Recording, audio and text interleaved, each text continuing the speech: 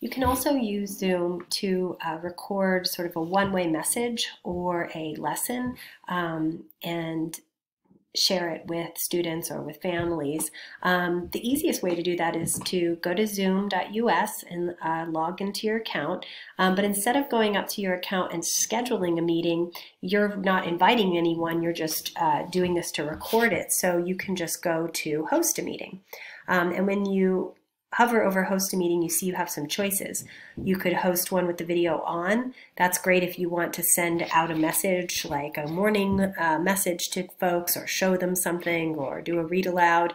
Another good way is to just do your screen share. So if you just wanted to teach a lesson where you wanted to bring up a text or show a video or model something using the whiteboard, it will record your voice, but it will only record what's on your screen.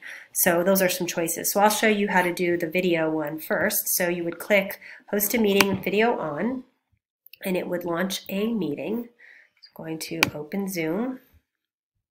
Go ahead and join it. Now the first thing I'd want to do is record, because if this is just a message that's going out, I want to make sure I'm recording it. So I'm going to click record, and I'm going to record it onto my computer.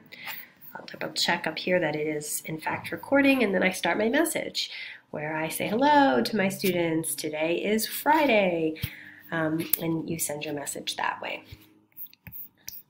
I'm going to go ahead and stop recording this right now and end this meeting. End. That's what I do when I'm finished, and you can see it's converting to a recording right now. So then that recording would be saved on my computer.